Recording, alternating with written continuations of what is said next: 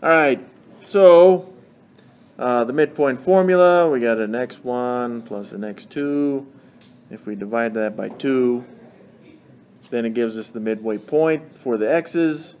We'll do the same thing for the y's and divide that by 2 as well. So I'm going to say that the square root of 8 and the negative square root of 12, that's my 1 values. So I'm going to replace x1 with the square root of 8 and the y1 with the negative square root of 12. Now these look pretty bad right now. We'll see if we can simplify these. X2 I will replace with what I call my x2, 3 root 2. And this will be my y2, which is 7 square root of 3. Now looking at these, we may think that they can't be combined, but they can if we simplify the square root of 8 and the square root of the negative square root of 12. So what does that give us? Just have the 2.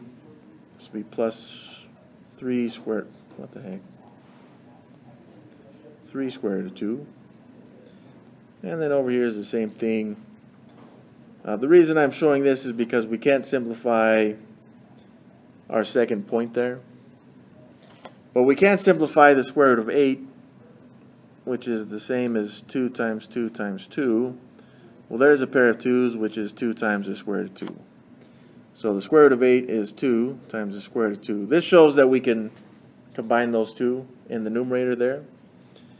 And same with the negative square root of 12 would simplify to the negative square root of 2 times 2 times 3.